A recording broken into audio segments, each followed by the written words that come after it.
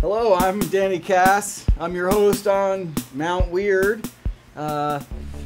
It's chilly up here, baby, and where we have gold metal technology, the Metal Gnuru. It has a twin freestyle shape.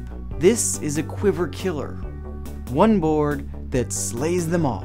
Triangle, square, circle, with gold metal technology that is built in. The Metal Gnuru features artwork by Portland-based artist Zach Johnson. And let me tell you, some ask, does it have it? Oh yeah, it's got EC2 BTX. It also has Magne-Traction 0.5. Interesting, but awesome. Fun, easy, power, control, and float. Hand-built in the USA by weirdos that snowboard with jobs. We did it!